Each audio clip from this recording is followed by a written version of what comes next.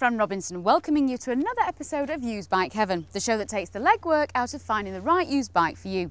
Each week we work hard to find 3 bikes for our lucky punter and then furnish them with all the facts they'll need to make the purchase. In this week's show we've some sporty little V-twin machines for those of you who may be shorter in the leg than you might like. And of course our ever reliable Dr. Rod will be on hand to give you some vital tips on living with a used bike. So let's meet this week's rider. Karim Goolamali is 39 and works as a quality and health and safety manager for a medical company. He's been riding for about 14 years and owns, amongst others, an R1. Karim is on the search for a naked middleweight V-twin for both he and his wife Terry to share, a low seat height being the main priority. So Karim's got between £3,000 and £5,000 to spend on a nice naked V-twin for him and his wife to share through the summer. Given this budget, we've been able to round up 3 bikes aged between 1 and 3 years old. Now unfortunately, the naked V-twin category isn't very well catered for when it comes to terms of variety. However, quality is a different kettle of fish, and I think Karim is going to have a tough decision on his hands. Let's see what's first up this week. First up is the sporty little Suzuki SV650. First introduced in 1999 to much acclaim, it became an instant success for both new riders and those for whom insurance costs might be an issue. Ladies and riders of smaller stature also took to this bike as it provided a fast and fun alternative to the cruisers and Japanese imports, which at that time were their only choices. Despite being built to a budget, the SV650 had a reasonably powerful engine with adequate suspension, and if ridden well could surprise many a sports bike rider down a twisty road. With the new look model arriving in 2003, this bike's success looks set to continue for some time yet. Hi Karim. Hi Fran. How are you doing? Fine, thanks. Good, good. You look a little cold. Yeah, it's a bit chilly in the wind, but the sun's out, so nice day for riding. We can't complain. No. You found bike number 1. Lovely, isn't it? Yeah, it is. I was going to ask you what you think to it. Very impressed. It's nice, nice modern styling, and I'm looking forward to riding it. Well, you're after a naked V-twin. Correct, yeah, that's part of what we're looking for. That's it. We need to know what you think. Do you want to get your helmet on? Indeed. Let us know. Okay. This SV650 is a 2003 model priced at £3,995. The little SV is a solid, reliable bike that received an updated chassis and fuel injection for 2003. The looks of this unfaired version are not too dissimilar to the old model. The new frame and fuel injection give it a more civilised ride, although the seat is no longer as comfortable as it once was. Reliability has never been an issue, and the owners tend to be a loyal bunch, willing to help their fellow owners out with advice and ideas via many dedicated websites. The one area that lets this bike down is the budget suspension. Having no adjustment other than the preload means you either need to live with it or fit aftermarket parts, of which there are many.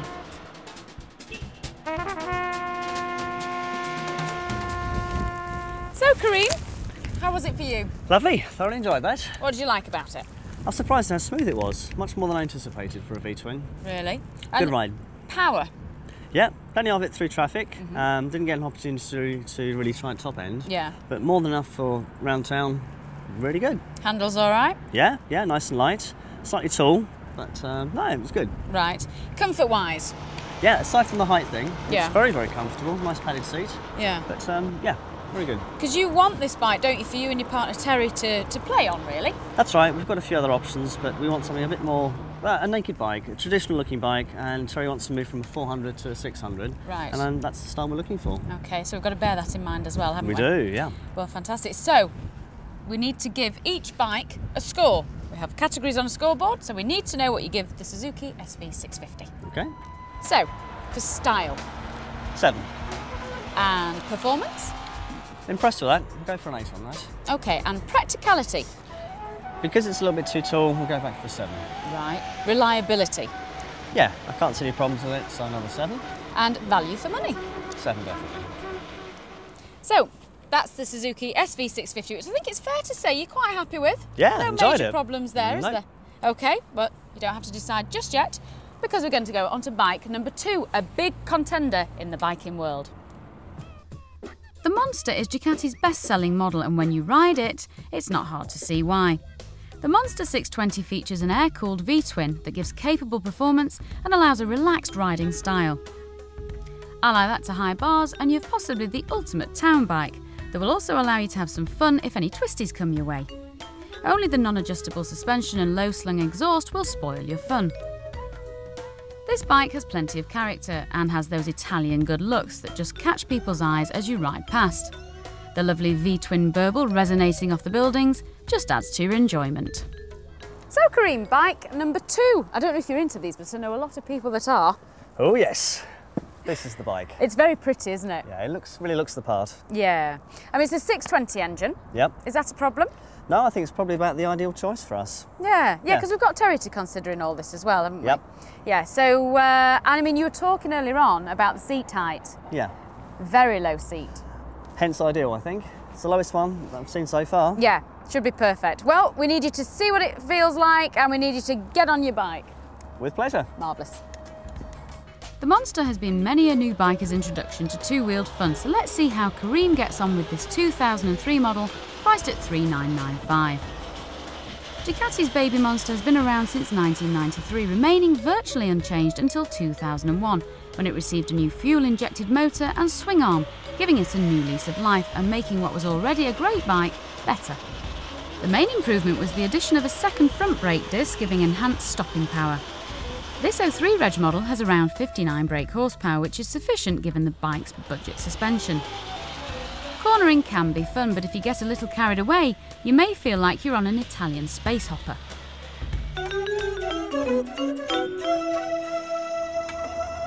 So Karim, the Monster 620, what do we think? Slightly disappointed. Oh no, why? It's the engine. I think there's either a fault with the fueling or something, but it's just not revving cleanly. Yeah, it just seems to, it idles nicely and then it jumps. Yeah. Or when you're putting the power on, it seems to just shudder and then it goes through it. So it's a tad disconcerting. Oh, and disappointing, like you say. Yeah, yeah. Yeah, I don't think that's normal. I don't think it's normal, so I think we'll have to go back to the I'd dealers hope and it's see what not, they think. because it's a lovely looking bike and it's very comfortable. Riding position all right for you? Lovely, yeah, through town, no problem at all. It's upright, nice wide bars. Yeah. Seat height's good for me, and the brakes, fantastic. Marvellous, that's always Really good to know, because you weren't happy with them on the SV. Yeah, in comparison to the SV, these are light years ahead. Really good. Yep. Fantastic. Now, I meant to ask you before, things like the dials, what are they looking like? Well, on the SV, it's a nice big clear LCD, liquid crystal display, and a big ref counter. On here, the ref counter's good, but the mileometer itself, the speedometer rather, it's very cluttered. I thought you might, that's why I asked you. Yeah, you were there, and it's okay, but it does sort of blur into one. Yeah. It gets a bit confusing. They're trying to be too pretty with it. Those Italian designers have got carried away. Yeah, it's a traditional Italian flair. Well, never mind. Oh, I'm so disappointed about the power, but we need to go to the scoreboards and see what you give the Ducati. Okay. So, Karim, what do you give it for style? Style's got to be a 9. Absolutely. And performance? Yeah, that engine problem. The weight stands 6. Right. And practicality? No problems with that. Good 7 for that. Good, good. And reliability? Again, you hear all the rumours, but I'm sticking with a 7. I would if I were you. And value for money? I think that's good. We'll have an 8. Okay. So, in actual fact, then, Karim, it didn't do too badly, despite its little problem on the scoreboard. Just a quirk, I think, but we'll have to see. Hopefully, hopefully. I'm glad you're not put off. No. Well, that's 2 out of the 3 bikes, but of course we have got bike number 3 to reveal yet, haven't we? Yep, looking forward to that. Absolutely, but before we do that, it's time to go to Dr. Rod, who's going to give us some essential tips on living with a used bike. Now, as many as 2/3 of all UK breakdown recoveries are due to electrical problems, and of course the heart of any vehicle's electrical system is its battery. Now, the battery on your bike will need some maintenance every now and again, and the first thing you need to find out is whereabouts your battery lives. On this particular bike, the battery is under the seat down here. I've disconnected the 2 terminals from the battery, starting with the negative one first, before lifting the battery out like that, and then there are several things I can check on it. The first one is the fluid level, which you can see here. If that fluid level is low, it can be topped up through these yellow plastic caps at the top, and you must use distilled water for that. Don't use anything else because it can damage the battery.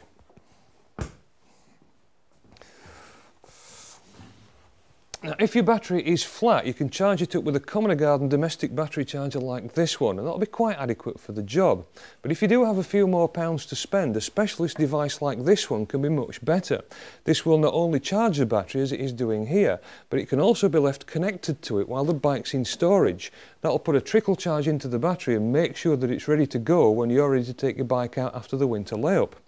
If all else fails, of course, you may have to buy a new battery. And just be aware that if you buy one mail order, it will come without any acid in it like that. That's a dry charge battery, and to commission that up and get it ready for service, you'll have to take it to a specialist dealer and have it filled with acid. The good news is, though, that it shouldn't cost you an arm and a leg. I will be hearing more from Rod later.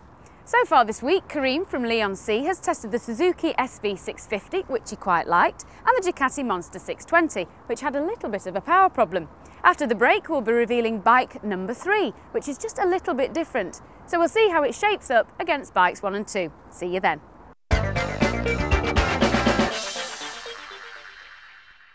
Welcome back to Used Bike Heaven. This week, Karim from Leon C, who currently owns an R1 amongst others, is looking for a naked V-twin to share with his wife Terry. He's already tested the SV650 and the Monster 620, and now is about to go out on his third and final test. Let's go to bike number 3.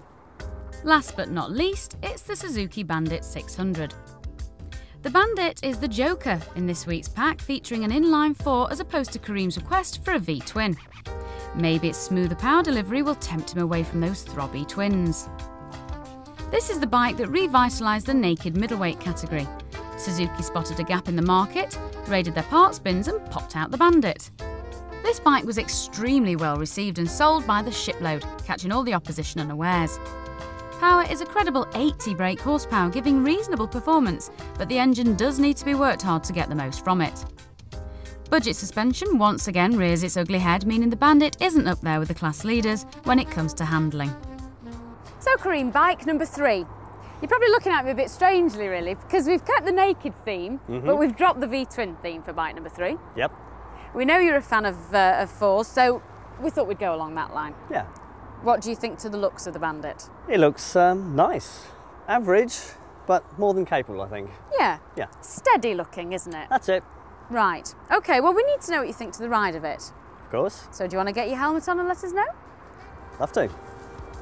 Karim is testing the 2001 Suzuki Bandit 600, priced at $3,495, making it the cheapest bike in this week's trio. Suzuki's Bandit is no longer the class leader, but it is still a capable little bike. Many of them were bought by first-time bikers, so do make sure to check for damage caused by accidents or even the novice trick of just simply dropping the bike. The suspension was never the best and may well have given up the ghost on a well-used example, so make sure to check and haggle the selling price accordingly.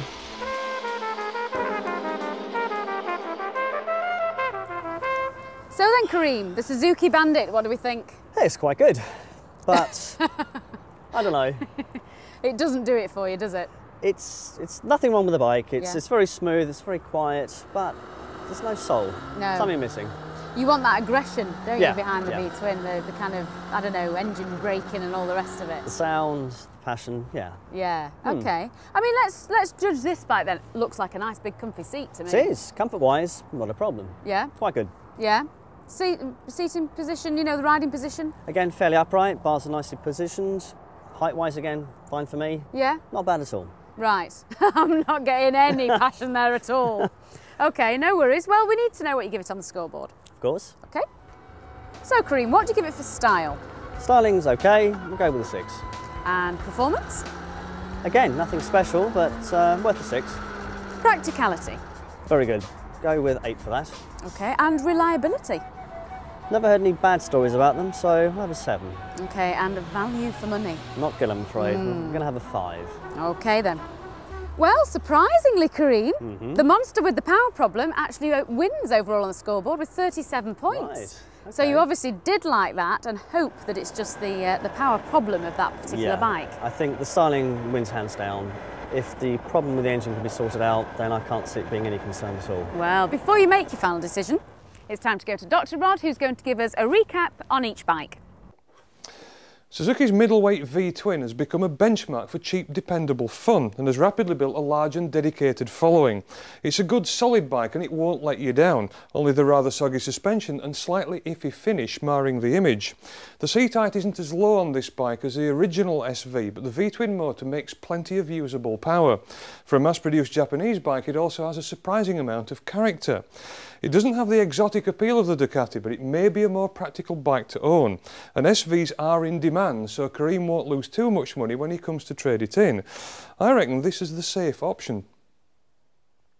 Whichever way you look at it, a Ducati has an appeal that ordinary mass-produced bikes simply can't match. These bikes are hand-built and everyone comes with a bumper helping of heritage. But being hand-built, it will need a bit more looking after than the Japanese opposition. Regular servicing is essential and there are still tales in the trade about electrical problems and problems with reliability. This bike is young enough not to have suffered too much, but a Ducati is not the kind of bike you can put in the shed and ignore. Take this home and you're getting a new member of the family, with all the joys and pitfalls that entails. At $3,995, I'll give this one a cautious thumbs up. Not too long ago, the Suzuki Bandit was at the cutting edge of everyone's desirability and everybody wanted one. The problem is that everybody subsequently got one, and they're now about as common as the Ford Mondeo, with roughly the same amount of charisma. A shame really, as the Bandit is a good solid bike and makes a useful daily tool, but next to the lusty power delivery of the V-twins, the 4-cylinder engine may feel just a little bland. But there's a whole culture of accessories and tuning bits if Karim is tempted by the 4, and the data tool alarm on this bike will keep the insurance premium manageable. The Bandit is a safe bet, but maybe just a little bit too ordinary, and at $3,495 it's not cheap. So Karim, you've ridden all 3 bikes, you've had more than enough time to think about it. Which one is it going to be? Very close, but I'm going to stick with the Monster. Right, I like the way you're looking at the Suzuki, just to put me off then. Yep. Yeah.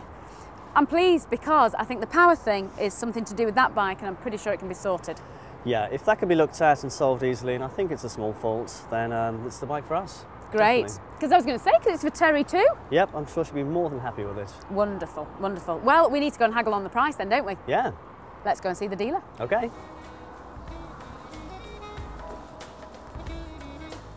Today's deal is being done at File Superbikes in Blackpool. Karim will be trying to haggle with Peter Taylor over the Monster, which is currently on sale for $3,995. So we've come to the dealership and we have Karim here with Peter, commonly known to his friends as Turkish, so we'll see how friendly we get, Karim. So if you guys want to chat away, I'll just sit quiet. Okay, well first of all let me thank you for letting me try the 3 bikes out. All 3 are very good, thoroughly enjoyed them all. But I have made a decision and my favourite of the 3 is the Ducati Monster. Oh good, I'm glad you enjoyed the test rides. I'd be keen to sort of try another Ducati because the one I did actually use, yes, there seemed to be a slight glitch in the engine performance. I'm sure it's just a minor thing, but I need to sort of really compare one that's running properly before I make a final decision. That's right. So I think that'd be a good idea. The one you tried was approximately a year old, so we could get you out on an up-to-date test bike. Yeah.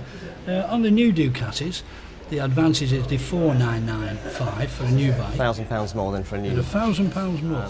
I'm not over keen on a new bike, I never have been, because I think you're paying out for VAT unnecessarily, things like that.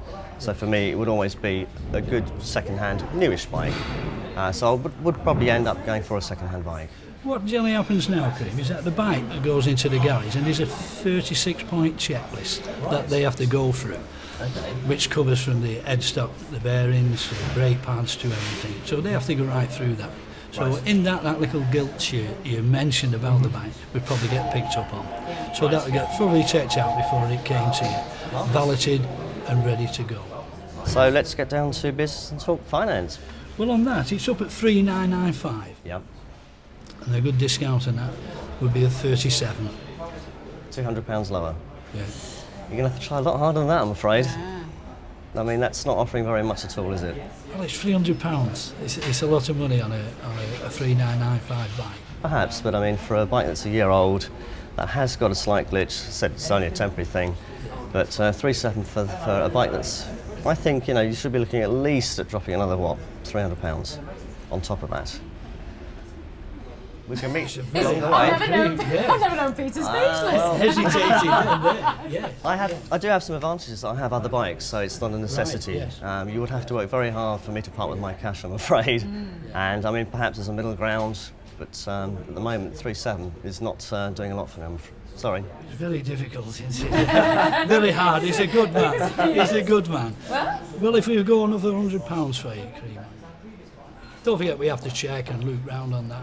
You do. So you're looking at £3,600. Yeah, it's not It's an quite there, yes. It's an 03 Ducati. It's a year old, so it's a nice bike, no problem at all with Lovely that. bike. What we can do there, you've Try and got your redeem yourself. £400, yes. Yeah. How about if we do the service on it as well? The service on it? Before I purchase it? Before you purchase it. What would the service entail? So the service will be oil and filter, Right. check belts, check in the 36-point check, the pads and be everything, incorporated in but it won't be an oil change. What we'll do for you now, we'll do an oil and filter change, then do the service, what's due, stamp your boot. So in with the servicing then, does that include a full tank of gas then, Peter?